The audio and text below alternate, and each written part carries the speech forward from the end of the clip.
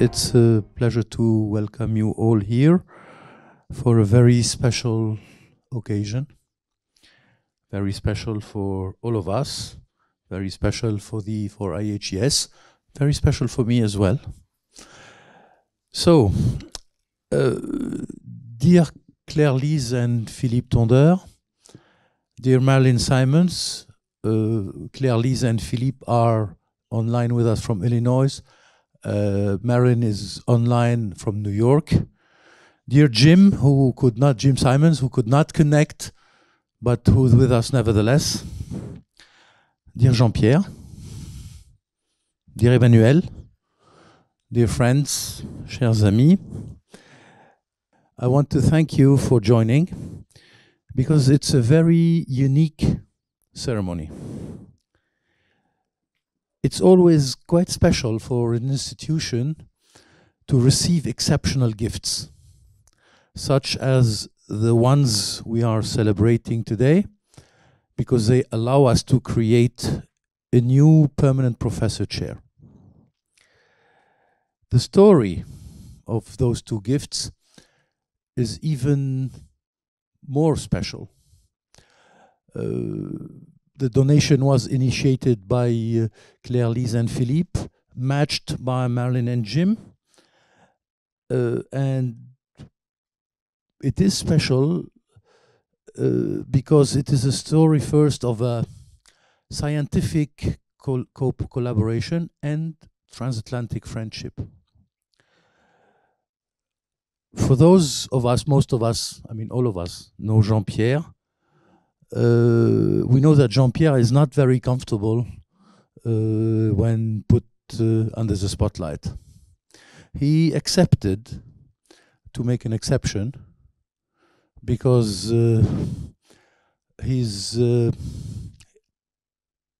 I can say it this way, he loves IHES. He's in love with IHES.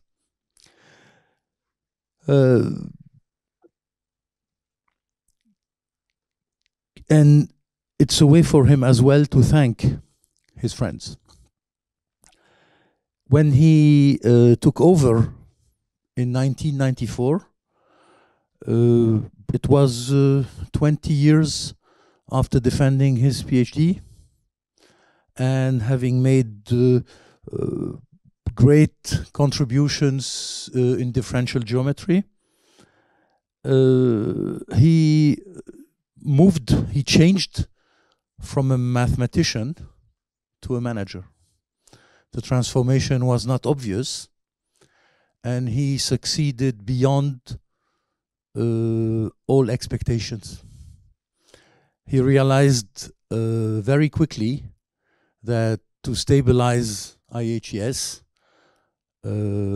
we all needed to secure private funding, to modernize the way the institute was financed. At that time, in France, to a certain extent in Western Europe, it was a disruption, a new way of financing science. Why is that so important? It is important because it's the only way to ensure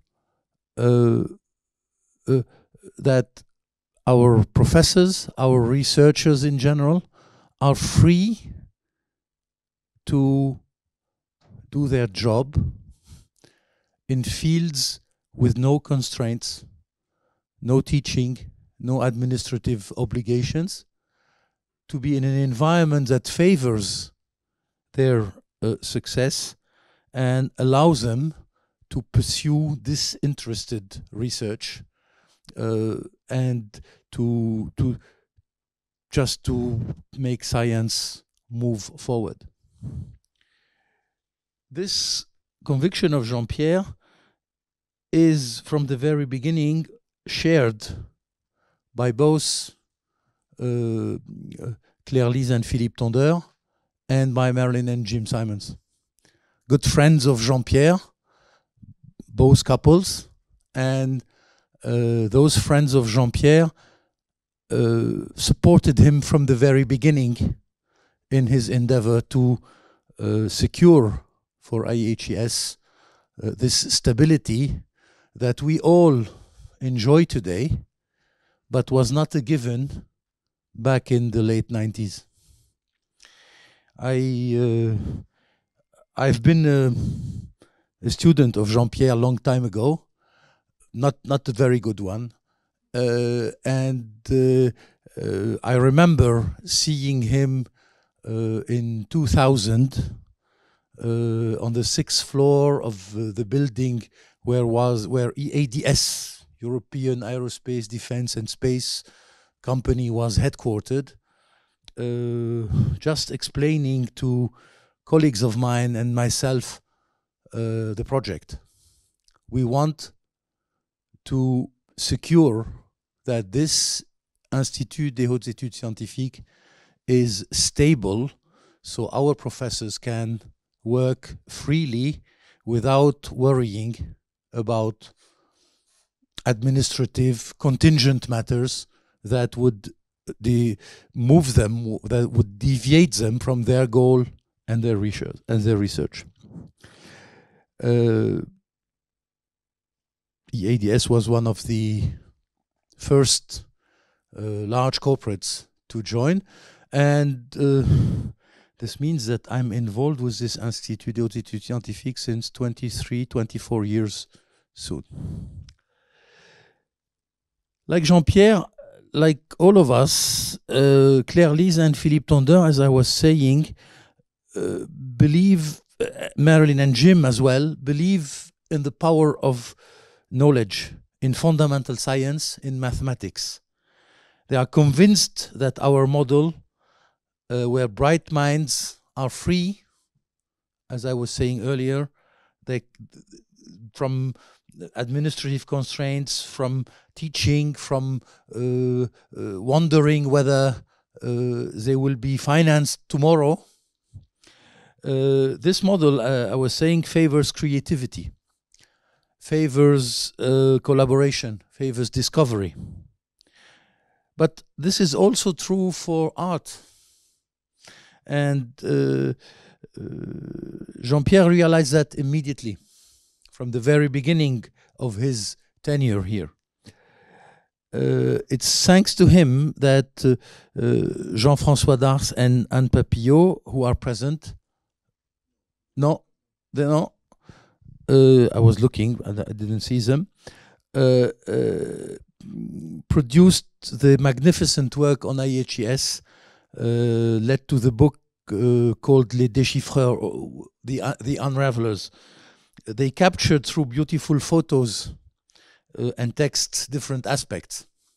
But what's more important, what's stronger than that, what's beyond that, is this connection between fundamental science and art. You remember, we were wondering what kind of justification we could give to fundamental science. And the comparison with art came straight away. And this was seen from the very beginning. Let me say a few words more about Jean-Pierre. I mentioned this 2000 meeting we were having. Where Jean-Pierre is great is in connecting people, which is not a given. Again, I mean, it's not obvious that when you have been in a very high level mathematical career, it does not prepare you for connecting people. And you have been amazing, Jean-Pierre, in bringing together very different types of people, very different types of individuals, and gathering them around one same goal.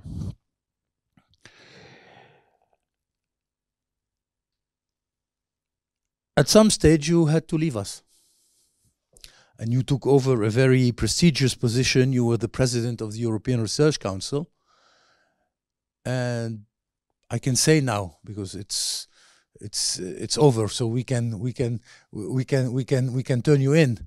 You were president of the European Research Council, but it was quite often that I see you in here. You never left, really, and your dedication to us is amazingly strong. Amazingly strong. I tried to ask you to teach me some mathematics, and I can confess today, 23 years later, that I'm not yet done with the Griffiths and Harris. I did not go through. I mean, it's impossible.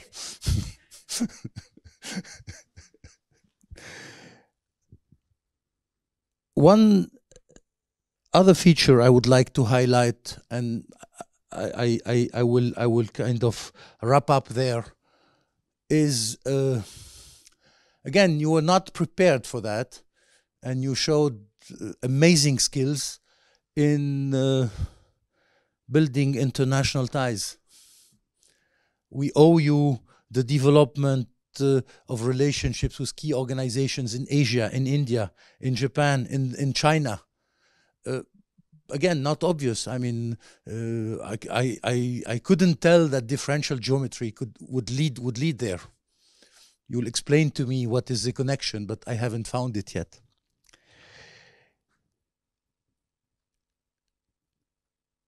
You have done so much in this relationship with Asia that you have been recognized not only in France, but you have also been recognized in the countries you built ties with. And I've been honored to attend a year and a half ago when the Japan ambassador to France conferred to you the Order of the Rising Sun in recognition of all your contribution to the connection with Japan. Speaking as in my capacity of chairman of the board of IHES, I'm very proud to inaugurate today this Jean-Pierre Bourguignon chair. It's a superb recognition of your role, of your contribution, of your devotion to IHES and to science. And this is not nothing. Jean-Pierre, you've been my professor. I'm one of your students. You've been the director here, and I'm very proud to be able to count myself among your friends. And this friendship is all around the place, because your friendship with Claire-Lise and Philippe Tondeur, your friendship with Marilyn and Jim, your friendship with all of us here describes best what we are doing today and the ceremony we are having. I will stop there because I could speak for a few hours. It's time for me to hand the mic to Claire-Lise and Philippe Tondeur, so they can tell us about Jean-Pierre, the Institute, and what led them to the donation. So Claire-Lise, Philippe, the floor is yours.